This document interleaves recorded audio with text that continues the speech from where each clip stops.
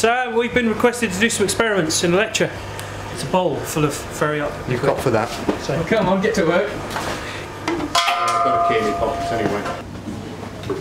So now we're going to gate crash Martin and hijack his lecture. Well, last week I heard that a friend of mine, John Salthouse, who's quite a famous demonstration lecturer from a neighbouring university in Manchester, had died. And so today I decided to dedicate the last 10 minutes of my undergraduate lecture to him.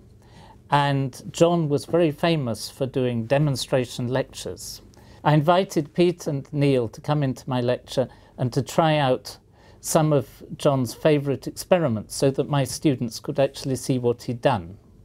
So what I thought we'd do today is to show you one of John's favourite experiments. Okay, and that's actually to set fire to some ether in a controlled way on the bench in front of the lecture theatre. So this is our ether trough, and this is a small amount of diethyl ether.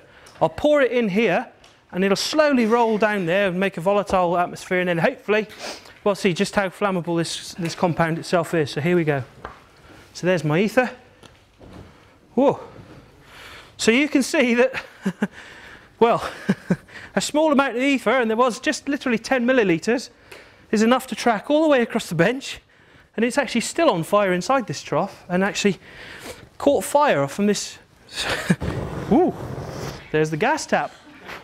So John was a chemist that I've known for more than 40 years, and he had a famous lecture called Son et Lumière, sound and light, which he demonstrated all sorts of explosions.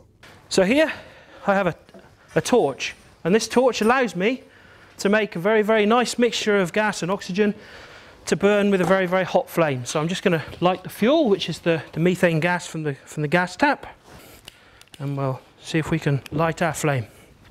Okay, so perhaps if you put the lights off, Martin, you can all see that that's a really quite orange flame. It's a bit like the orange flame of the Bunsen burner. It's not particularly hot, it's not particularly exciting. So what I thought we'd do now is we'd mix in a little bit of oxygen and see what happens. So what we're doing is opening the tap, or the hole at the bottom of the chimney on a Bunsen burner. And I think you can see that you get quite a significant roaring blue flame. Some of you may have saw Neil was making a bowl full of bubbly liquid here. So I think what would be really cool is just to see if we can blow some bubbles. So we're now blowing some bubbles very slowly, because the gas flow is very slow from the gas.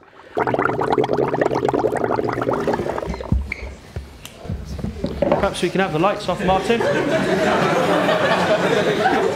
Let's see what happens when you contain the gas by some fairy liquid.